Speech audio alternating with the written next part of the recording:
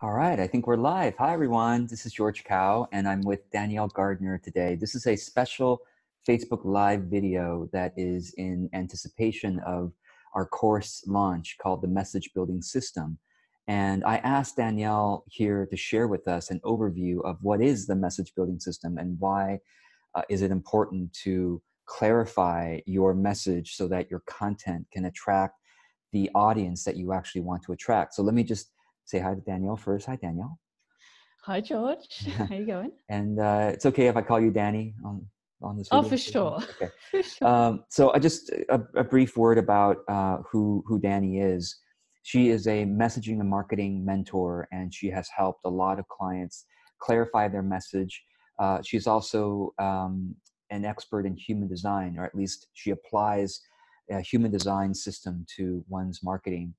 And I've just really appreciated her ability to do marketing from a very heart-centered place. I mean, you know, that word heart-centered marketing is used everywhere these days, and I don't necessarily feel that that kind of that kind of integration with a lot of other people, but I do with Danielle. So I do encourage that you check out her Facebook page. I think she has great content there to look at, and you know, she and I do things differently sometimes, but I feel like she does it in an authentic way, and it's always good to see a diversity of how authentic marketing is done. So definitely check out her Facebook page and her website as well. So without further ado, Danny, we don't have a lot of time here today, and I want to make sure you give people an overview of why is it important to clarify their message, and how do we kind of start going about doing it. So I'll let you take it away. Yeah, sure. So I think one of the biggest reasons to clarify your message is to build an audience. So that is what everyone wants to do. And it's interesting. I shared with you that poll I did on my page the other a week or two ago, and people were saying, "Oh yeah, I'm doing content," but they weren't connecting that with building an audience. You know, they're like, "I'm really consistent with my content." But so I don't need help with that. That's basically what I was getting, but I want to build my audience. And yet when I checked out some of those pages, I was like, yeah, okay, so there's really no engagement on their page. And not that engagement, I don't want to look at engagement as in this sort of vanity metrics, but if there is no way, like if you're not generating any conversation, then there is something very wrong. There's actually a plane going over here right now. I just realized I've never had a plane go over here. So that would be the number one reason I really want to, I guess, drive home. Like if you want to build your audience, you need to clarify your message. But what I mean by clarify your message could be different to what other people mean. So like your message, I believe, is not just, it's kind of not one thing. It's actually a couple of things, and what I also like to help people with is what is the kind of the cause? What is the other term I use for it? Not the cause, but like what is the message The behind your ministry business? or Yeah, the mission. And that is connected with your journey, So Yeah. if we take one of my messages, for example, is that's sort of weaved through, is about slowing down to essentially speed up.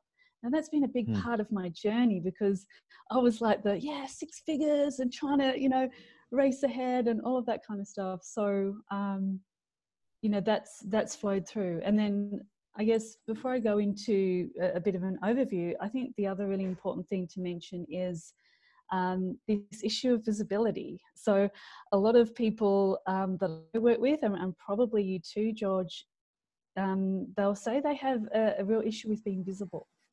And what is often portrayed in the online business world is you need to run off and get your blocks cleared. Go and get your blocks cleared, and then you'll be right. You'll be able to be visible. And I think that often the reason people aren't comfortable with showing up online is often way more practical, and that is they're just not confident about what they're saying and what they're talking about. And this system that I've been using it really fleshes things out, and it's also a system that is evolving. So it's sort of like, you know how you say, George, that this is not about pinning down your message, and I don't think that either, but it's a starting point. It's like, this gives you a starting point and a focus to what you can experiment talking about, basically, right? Yes, yes, Yeah. I love that. And I want to just encourage everyone who's watching to feel free to comment below as you hear anything from Danielle that you are liking. You know, a few words. Let us know what's resonating with you, and also any questions you have about this process. So feel free. And I already, excuse me, I already see one comment here from Shweta. So thank you for your comment there. All right, so keep going, Danielle. Sorry. All right. So was there anything else we were going to cover or that you wanted to ask me before I go and share my screen and do a Yeah, bit of an no, overview? I would love to get the overview, and then I'd love to also for you to talk through the overview of the course that's coming up. Like, what are the 4 sessions that they're going to cover? So, but let's talk first about the message organizer and how that works. Yeah. So I'm just lining this up. Great. Here we go. I'll just share my screen now. Yeah, and what I'm looking forward to in this collaboration with Danny on this course is that she's going to have a nice looking slideshow. And for those of you who know my courses, I'm very, you know, I just have a document, you know, with words. But one of the things that is authentic about Danny is that she thinks, and Danny, this is a cool idea that you share, which is to make your marketing your art. It's like instead of marketing as like a chore or as a means to an end, it's an art. It's an art project. You know, it's a way to express your creativity and your fun and your heart. And so that's kind of how you do your marketing, and that's how you also do your course slides as well. So this is just a little Yeah. taste of what's to come Yeah. And at the I course. guess I just want to sort of speak to that as well. The plan isn't to have a whole slideshow the whole time, because I really Right. love that interactive thing that you have going. So Yes. Oh yeah. yeah, so I'll be able to show some examples of things and stuff like that, which will be great. But yeah, just I guess so people know, it won't be just like you're looking at a slideshow. There'll Yeah. be And like, you know, it'll still look like a George kind yeah, of training. yeah, and I will be there obviously the Yeah. whole time. I'm going to be there to insert my own insights into things, and also to coach participants in the course on, you know, any questions and any examples and things. So anyway, go ahead with All right. this. So let's have a quick go through this if I can get it to go to the next slide. Sometimes that first one is a bit tricky. All right, so the messaging system I have is based on these 4 parts, and I call it the message organizer. All right, and well, okay, I think that was the next slide. So the 4 parts, to you know, I've tried to use one word here to kind of summarize what each part is about. The first part, which is also what the first session is going to be focused on in the course, is about your journey. So we're having a look at how has life prepared you or been preparing you to help others based on your own lived results. And also like based on the skills that you already have. So we're sort of like looking at, what is your journey be? What is the skills that you already have, and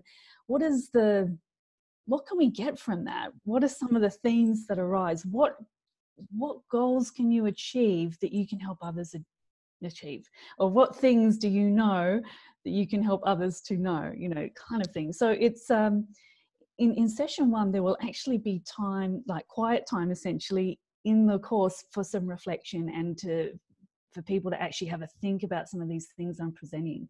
And they'll also be able to share with us what they come up with in the chat and stuff like that.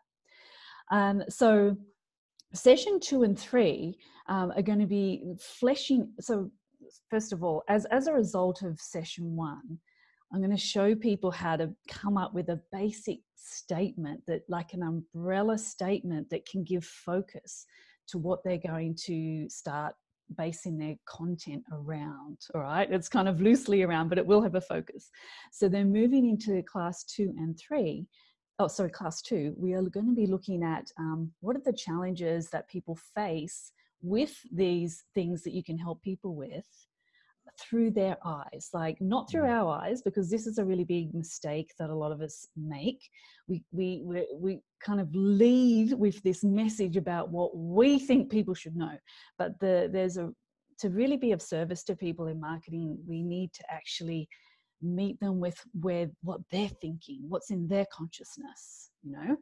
And then we can go and, you know, take them on a journey. So it's about fleshing these things out. Like, what are the challenges as they see them?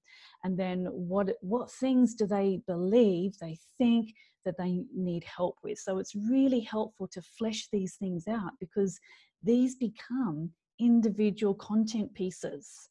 And when the message organizer is actually filled out, there will be at least 16 content pieces that people can go away and create, like very specifically, that will build this content foundation to build their audience.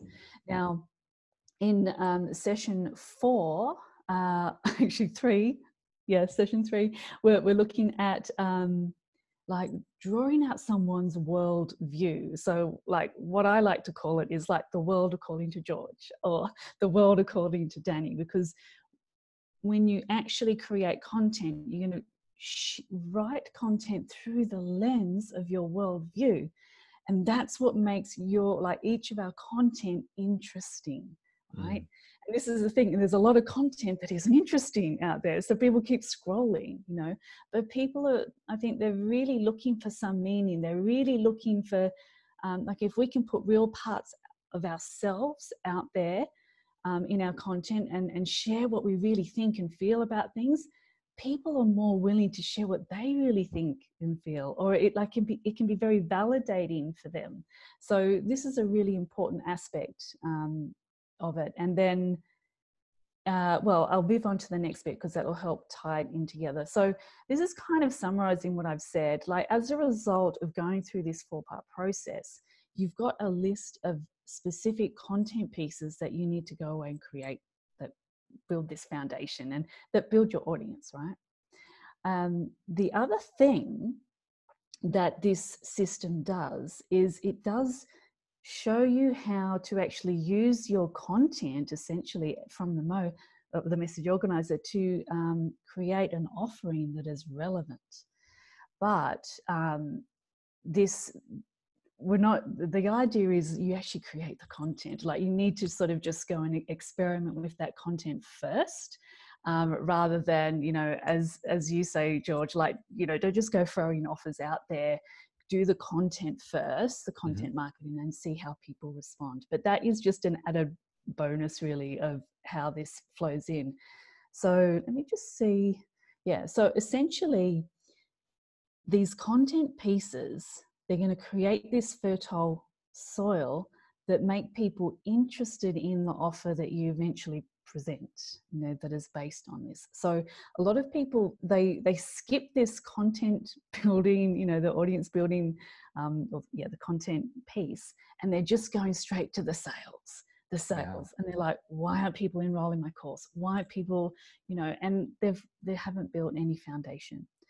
Now, I think, that's not for now.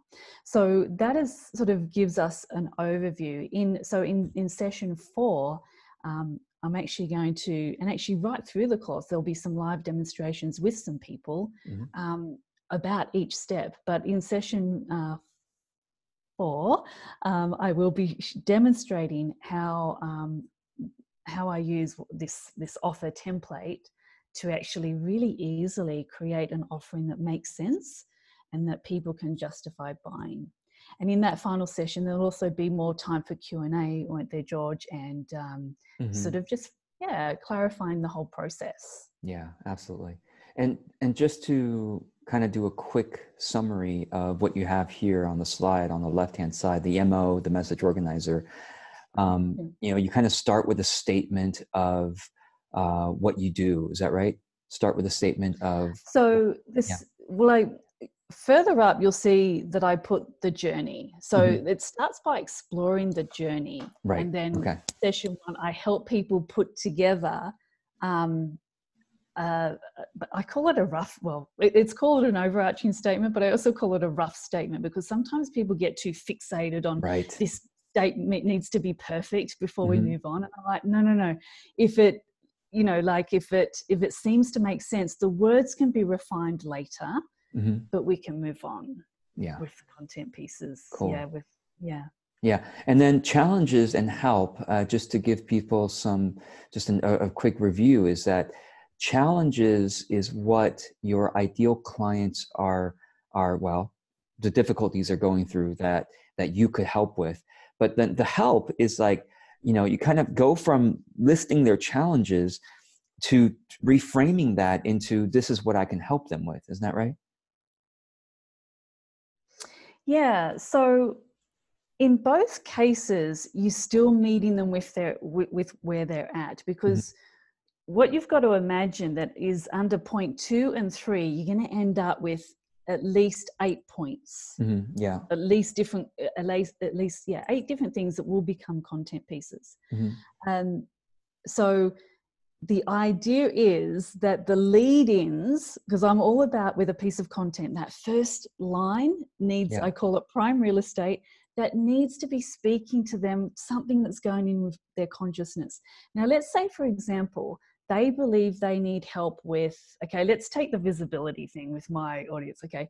Their challenge is they don't want to be, they feel reluctant to like show up online and market Mm-hmm. themselves, right? Right. Because they have issues with visibility. Now, what they believe they need help with, a lot of them, is they believe they need to have their blocks cleared. Right. Yes. So I might start so I would list that as, okay, believe they need to have their blocks cleared. But if I was writing a piece of content, I start with this idea that, I would mention something about visibility and having your blocks cleared in the first sentence. Mm-hmm. Mm-hmm. Right. But then I take them on the journey. Yes. Then I put forward my point of view, which is, hey, maybe you don't need that. Maybe it's a lot more practical. So I'm helping them think differently. Mm-hmm. But there's this art of really putting that first sentence together. And this is why these part 2 and 3 are so essential, because people will just start content just in a really vague way, and then they wonder why people don't really pay attention to them. So this really helps people create pieces of content that are going to zero in, and then people are going to end up thinking, gee, what else has she got to say? And so when they see you come up wherever online, they're like, yeah, what else has she got to say? So does that make sense, George? Yes, definitely. Yeah. Yeah, and I've seen, of course, the inside of the course myself, and I'm just really looking forward to people getting into working on these different parts and seeing the examples from fellow students, which then kind of compares and contrasts with one's own statements, questions, challenges, help, worldview, that then brings so this bigger picture together. Oh, okay. So that's really what I'm bringing forward into the world. So anyway, I really hope this is helpful for those of you who are interested in the course. And I hope you'll join us in the course, because I think it'll be a really worthwhile experience. If you're going to take any other marketing course about clarifying your message, I think this is going to be the one that will, in my opinion, will be the most helpful. Danny, is there anything else you want to share before we kind of close out this video? I think I may have said it. I know George is going to ask me if there's one more thing I want to share. I think I just wanted to make sure that people know that there will be an opportunity to get some feedback during the live class by what they write in the chat box. Mm-hmm. And also, I think what's really important to know is there will be some live examples about how this works. And normally I would do this process. I've mainly done it one-on-one, but I have started doing it in groups. And what I find is when I can demonstrate even with someone in the class, when everyone sees how that happens, they're like, oh, right. Because they'll see the kind of questions that I'm asking that person to just kind of go deeper and deeper. Or more specific, should I say, because that's probably another thing. People are not used to being as specific as they need to be. And Mm-hmm. once they see that demonstrated, like a few light bulbs go off, and it's easier for them to do it themselves. Yeah. Yeah. Good. I'm looking forward to it. So if there are any questions, any of you watching this have about the course itself, or about kind of the overarching ideas that we've been sharing in this video, comment below, and I'll make sure Danny sees it. And I'm really I mean, there's already a couple dozen folks who have signed up for the course, so I'm really looking forward to interacting with those of you who are going to be joining us. And yeah, that's it for now. Thanks so Yeah. much, Danny, for joining me for this. Yeah. Thank you, George. This has been fun. Yeah, thanks.